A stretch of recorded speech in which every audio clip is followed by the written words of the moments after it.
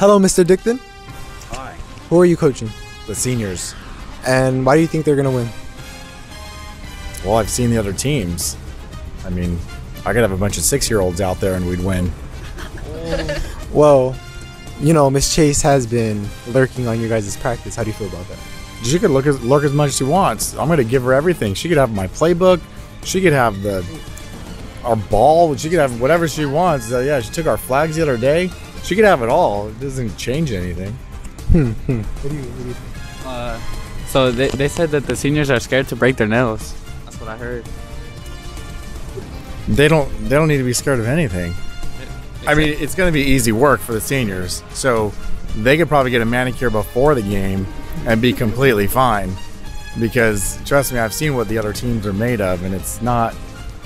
Yeah. It's not looking good. Yeah, it's not looking good. I also heard that you were the second option, or like not the first. I wasn't. Yeah, Mizzy had a team, and so he asked me to fill in. I said, absolutely, let's do this. They said you weren't that good since you were the second option. That's fine. Yeah, that's what I heard. That's what I'm not gonna say nothing. That's what I heard though. I wasn't the second option. Or probably like the third or fourth. Huh? I didn't volunteer because they already had a coach, and so. Because you didn't believe in yourself. Has nothing to do with belief. Like, because you didn't think you could win, that's why you didn't want to be coach? No, it has nothing to do with that. Okay, that makes sense. That makes sense. Yeah. So, Mr. Escandon, you know, he's the other dean. He was saying, oh, the better dean does win, and he was implying himself, of course, and I think he thinks he's better than you in his position, in coaching-wise too. Any thoughts? He's a freshman himself. So, he's the new guy here. So he could talk as much smack as he wants. We all know what's going to happen, though. I mean, he'll be embarrassed. He'll be sad. He'll probably have an excuse.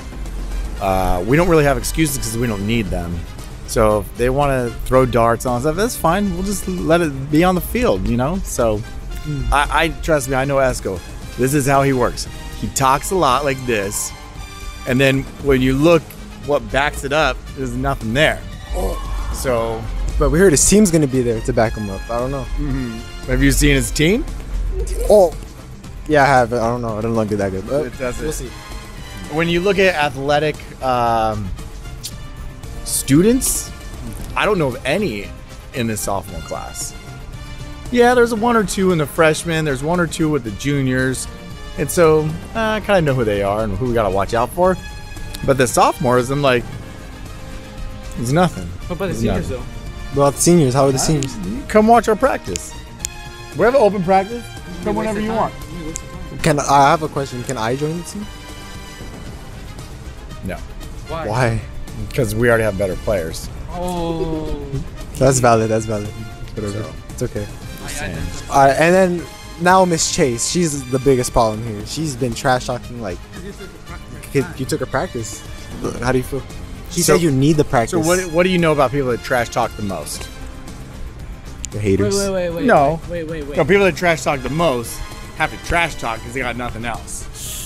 So if she's out there trash talking the most, it's because she's got to hype something up because obviously her players can't hype it for her. So if you want to come watch our practice and you want to see what's going on, that's perfectly fine. You can come. She's been creeping for the last 2 practices. That's fine.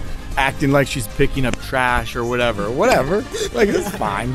She can watch as much as she wants. It's not gonna change anything. So, Miss Chase though, she does need help with her practice too. Weren't you supposed to help Miss Chase? I was, yeah. Would you say that she needs the help? Yep.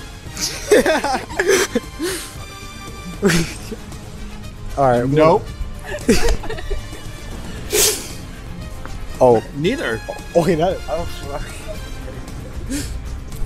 does age have anything to do with coaching? No. Watch out, Miss Chase. We're coming after you. Esco's like 75, so I don't know why we're talking about age. I mean, and Scotty's up there too. Out of all the coaches, guess who the youngest is? This guy. 25 right here. So, 25. I'm just saying, if we're gonna base it off of age, who's gonna win? I mean, but we do know that with age comes experience. Yeah. And guess what? We got a tag team coaching duo here. So you've got Mizzy who set the team up, and then he tagged me in. I said, let's do this. So he started the team solid. They got their plays down. They know everything. It's all ready to go. I'm just stepping in to just finish the job. That's it. So what you're saying is he needed help. Is that what you're saying? He did need help. That's why he asked me to come coach. So are the seniors doomed? No. Oh, he seems pretty confident in me. It sounds like a good game. It sounds like you got It's not going to be a good game. you got a good facade going on. I like it. It's unfortunately It's not amazing. going to be a good game. It's not going to be a good game. It is going to be a landslide. It's going to be very sad. Whoever we're playing will be crying a lot. And I feel bad for them already. I'm not going to talk a lot of trash simply because I don't want to rub salt in the wound type of thing. Ooh. So I just feel bad for the other teams. It's not going to be pretty. It's not going to be pretty. Interesting. Finishing thoughts. Any other ridiculous things out of your mouth?